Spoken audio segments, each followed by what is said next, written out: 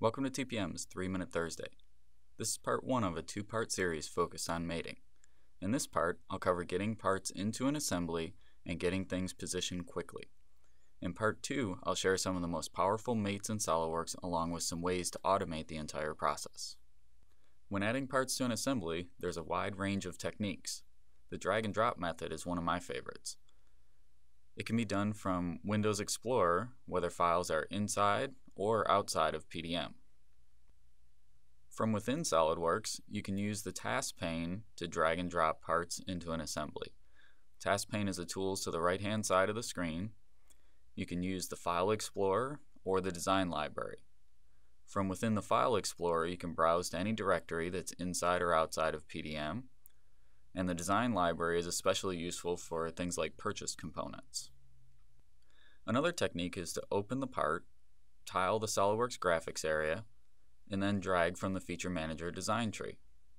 A quick tip is that if your part has multiple configurations, you can drag the configuration needed without even activating it.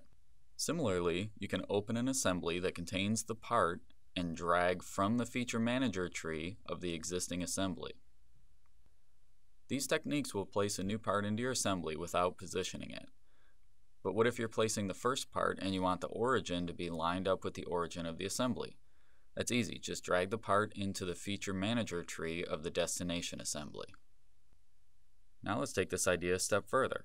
Not only can you drag parts into an assembly, but you can also get them mated at the same time.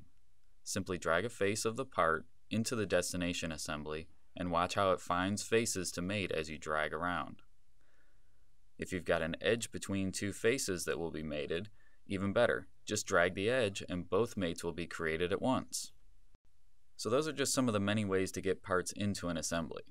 If you've already got the parts in the assembly and you just need another instance, simply hold down the Control key and drag from the Feature Manager or the geometry in the graphics area, release the mouse and then Control, and you've got another instance. Now let's get those parts mated. One fast technique is to hold the Alt key and drag a face or an edge into position. Another technique is to Control select the mating faces and then release the Control key. When you do, a toolbar appears with all the available mate types for the selected combination. Just click the one you need and edit any settings or values if needed. The last trick was added in SOLIDWORKS 2016. The component preview window makes selections of parts and subassemblies easier by providing an independent window that can be rotated and zoomed separately from the main assembly. I hope these tricks help speed up your workflow. Stay tuned for part 2 covering some of the best mates and ways to further automate the entire process. Thanks for watching TPM's 3-Minute Thursday.